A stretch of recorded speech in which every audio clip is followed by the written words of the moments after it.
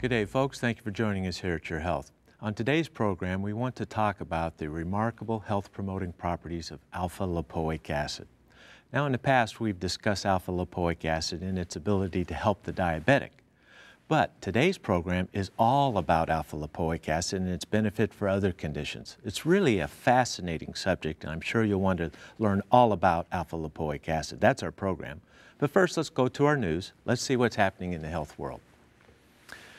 Abdominal fat increases the risk of osteoporosis. That's the finding of a new study from Harvard University. Osteoporosis, or brittle bones, has been associated with a lack of body fat in women.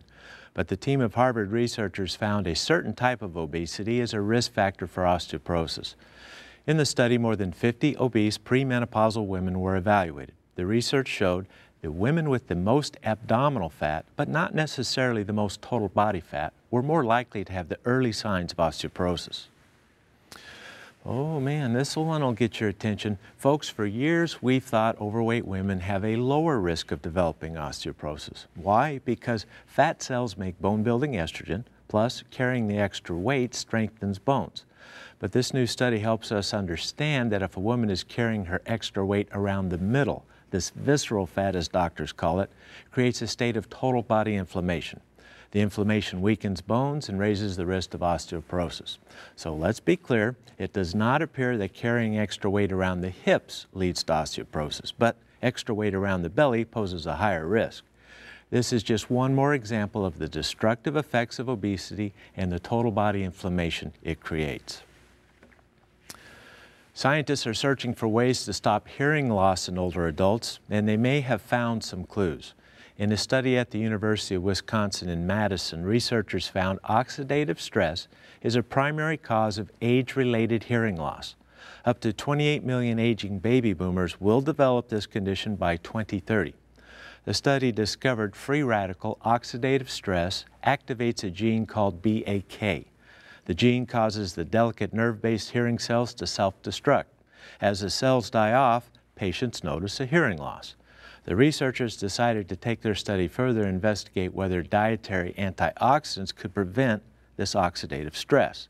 They used lab animals for the second part of the study, and in general, antioxidants did not prevent hearing loss, but the researchers were surprised by one finding.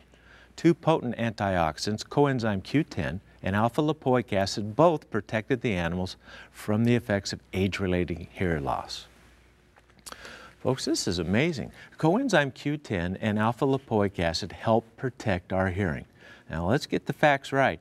Age-related hearing loss is not the same as noise-related hearing loss. So we always need to protect our ears from loud noises.